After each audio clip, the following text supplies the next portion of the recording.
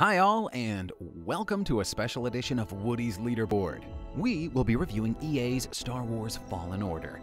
We here at AHR have been awaiting this title to come out for some time now, so let's jump in, shall we?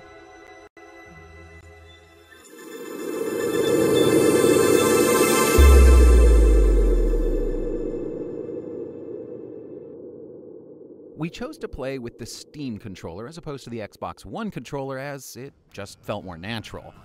They really took advantage of the multiple buttons on the controller. Not once did we find ourselves wishing we had an additional peripheral or a button in another spot.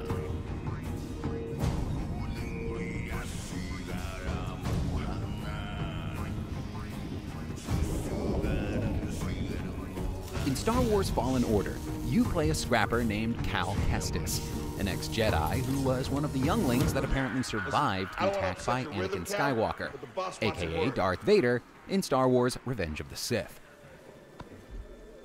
It'll be good for us. Here he is, Chief.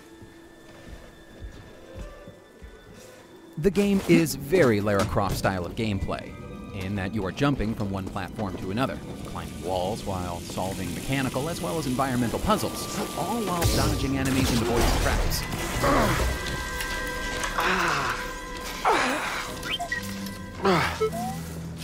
Yeah, I'm all right. We had a little trouble at first, but after a few times trying to remember left from right,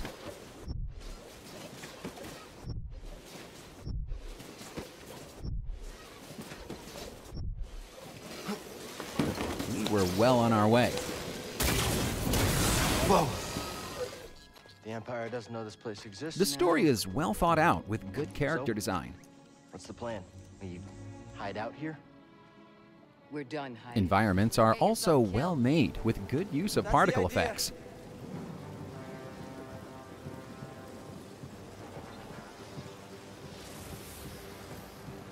We really liked the way spaces would compress, then open up again. Great job.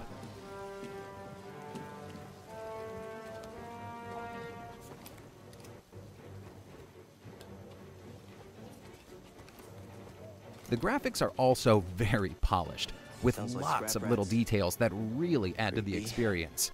Just passing through, guys. No need to come out and say hi this time. You get a good sense that this is a real world, filled with dirty shipyard scrappers.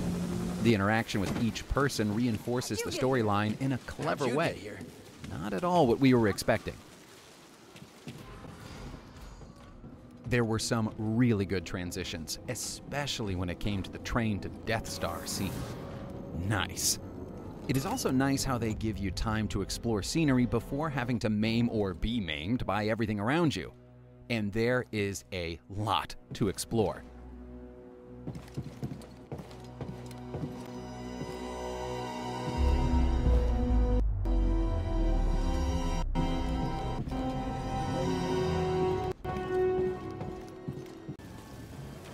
The lightsaber play is a bit simplistic compared to other games we've played, as attacks are carried out with the press of a button, but overall still satisfying.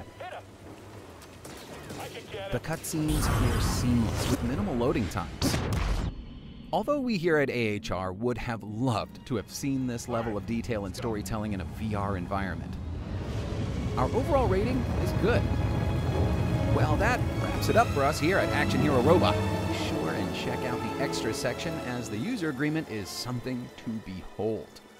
Oh, and just in case you forgot, be sure and hit that subscribe button. Otherwise, we'll have to send out the hounds.